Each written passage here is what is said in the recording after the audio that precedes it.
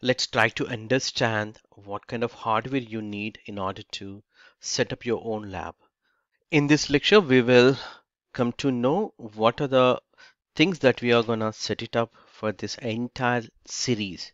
So in this Microsoft Intune training series, you need to have all these required devices so that you could, practice along with me. If not, you could, definitely happily check on my videos.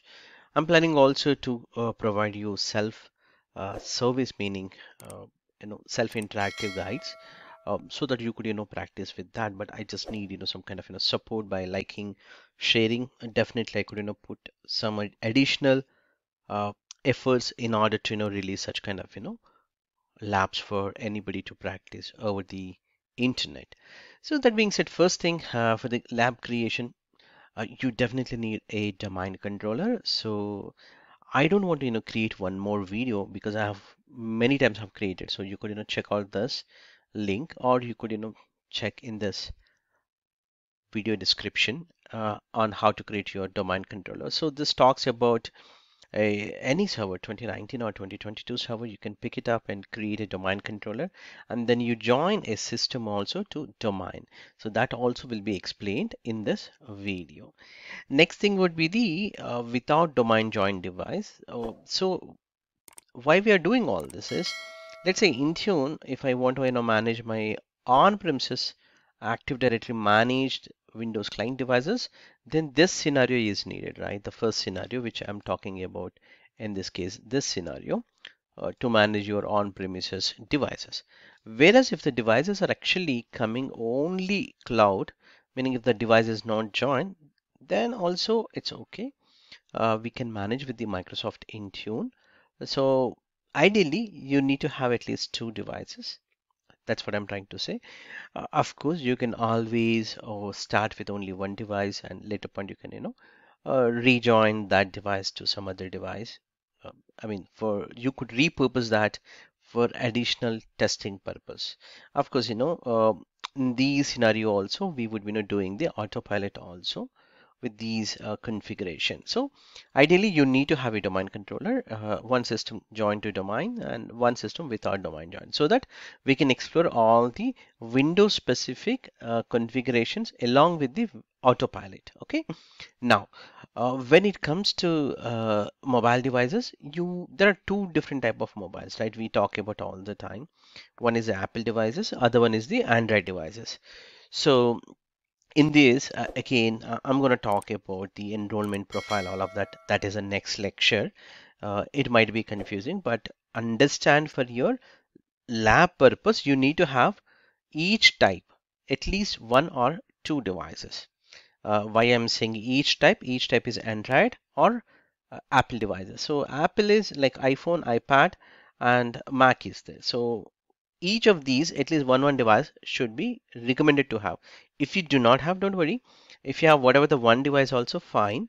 Or you could see my end user experience, because I'm going to record and show you proper end user experience how this will be there throughout this series. So no worries, in just in case if you do not have, but if you want to practice along with me, it's good to have some kind of devices, either Android or iPhone. I'm pretty sure at least one of the device you might have, any of the device, just for temporary purpose for this lab setup. So what we do is, with these devices, uh, this is called BYOD, called bring your own device, meaning it's a personally owned device. So that scenario we would be testing, like a user brings his own mobile phone, and he will install on that all the company applications, and we will protect with Microsoft Intune all those applications, and followed by same thing for Apple devices, Android devices. That's called the bring your own device.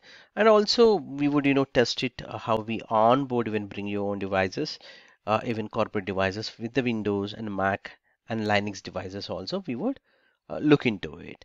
Same thing here, company owned. Again, as I said earlier, one device for Windows, one device for Apple devices, uh, like iPhone, iPad, iPhone or iPad. Both are different actually, but the type would be the almost the same. So you can use one or any of one is also fine for you for BYOD or company owned. But again, for the company owned, you need to have some additional portal that we called Apple Business Manager. So it's not easy to get that portal. If you're working in a real time, yeah, you would have that, but for a lab purpose, you cannot get it that. So on a company own devices, forget about the Apple devices, my friends. Okay, it's very simple. You forget about company owned devices for Apple devices in your lab because you cannot get some additional portal which is required. You cannot get it that. Okay. So what else you can do is you could, follow me along with me so that I would, record from my production or from my somewhere else. I would, show you how to do that. Now, when we talk about Windows, Linux, Mac devices, these also company-owned devices, we would be, testing. That's why we need these devices. And as I said earlier, for Windows, we also do the autopilot. Even iPad, iOS devices also, that's Apple devices also, we do the simple autopilot. That's a smart autopilot we would be doing. Even for the Android devices, we call it as a zero touch. So we would, test that. So having these devices would definitely help you out one or other way. So that's not the end. Of course, the list goes lot if you are really interested to learn more and more. For example, co-management, which we little bit understand about in the previous lecture about the co-management, which is a bridge between moving your workloads, right? When you do the cloud attach, if you remember, we did, talked about the second lecture, if I'm correct. So go back and check out the second lecture or first lecture, which have these capabilities. So for this, you need to have the ConfigMgr server, and at least one of the Windows devices should be available. So we call it as ConfigMgr server or SSM server, or you call it Microsoft Configuration Manager, current branch, whatever it is. So at the end, it's the ConfigMgr server. So that server is needed, and then one of the devices should be there, at least one or two devices, good to have, so that we would be converting these devices to report to Microsoft Intune portal, and then we would set up some kind of configurations, and we push from Intune console, we monitor, and also we will do some activities from SCCM also.